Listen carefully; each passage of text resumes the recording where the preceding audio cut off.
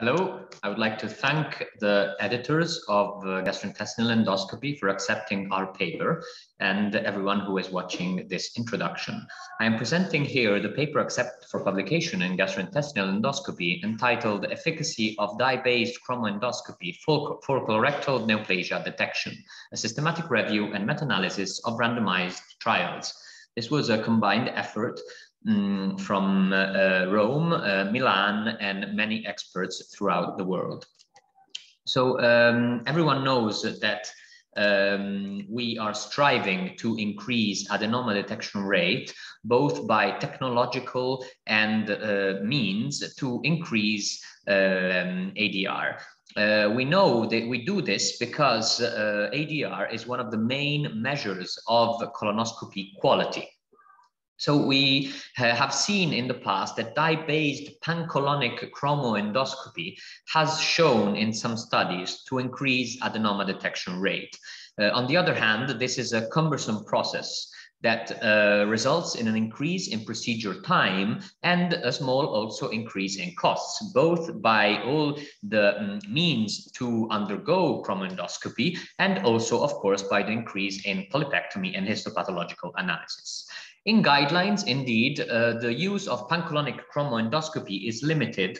It's recommended and limited only in the long-term surveillance of ulcerative colitis. While in the average risk patient, the ESGE guidelines recommend use in a case-by-case analysis based, of course, on local resources and, of course, other issues like time and expertise, of course. So we thought that it was time to address this problem in a meta-analysis, because we know that there are many randomized controlled trials, some very recent, and the oldest meta-analysis had nearly 10 years, and it could not take into account new technologies like high definition or artificial intelligence that may impact the efficacy of dye-based chromoendoscopy, namely reducing it, of course. On the other hand, we also have new delivery opportunities for this dye, like, for example, using the jet spray to introduce the dye into the colon, so reducing the cumbersome process of spraying it with a dedicated catheter. And there is also new evidence that orally delivered methylene blue with an M multimatrix technology that dissolves right in the ileum and in the colon, terminal ileum and the colon, may even facilitate the delivery of the dye during colonoscopy preparation. So we felt that it was time to update the previous meta-analysis that was published nearly 10 years ago, and we wanted to evaluate the efficacy of dye-based chromoendoscopy in the detection of colorectal neoplasia. But of course, we limited this research only to randomized controlled trials to keep the level of the evidence at the best evidence available. Our primary outcome was adenoma detection rate, but also we tried to subdivide also for cell ulcerated adenomas, which of course in recent years have gained increased attention, and even try to see if we could substratify for distal and proximal lesions.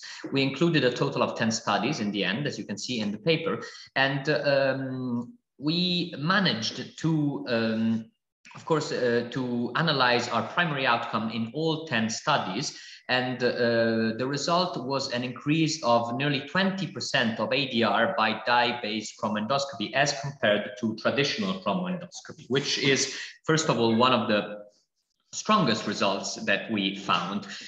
We also tried and substratify for indication, for example, but this didn't, for colonoscopy indication, of course, and this didn't actually change our results. It was always more or less a 20% increase in ADR.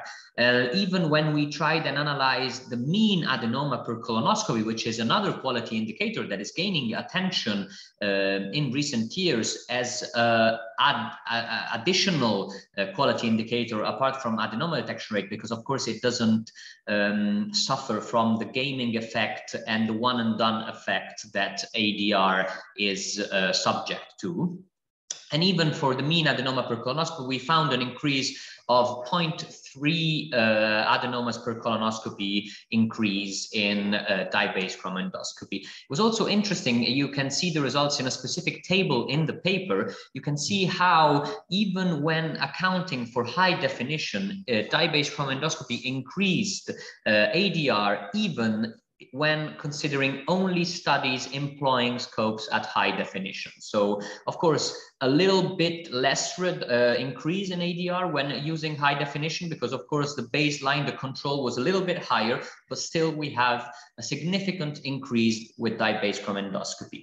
We found, of course, an increase in procedure time when using dye-based chromoendoscopy, but this was accounted for. And we also saw that in 3 studies, and you have a specific dedicated table in the paper, you can see that sessile-serrated adenomas are increased in the chromoendoscopy group. And I think that is a really interesting and new datum that is bound to gain attention in the future. The increase in the detection of polyps was significant both in the proximal and in the distal colon, although the proximal colon showed an increased rate of ADR as compared to the distal colon. So I think this is my conclusion. Dye-based chromoendoscopy in our meta-analysis was shown to increase ADR across a great number of indications, and it kept its significance with advanced adenomas, with sessile-serrated adenomas, and with any kind of dye-based dye delivery or study design. I thank you very much for your attention, and I hope you will read and enjoy our paper. Goodbye.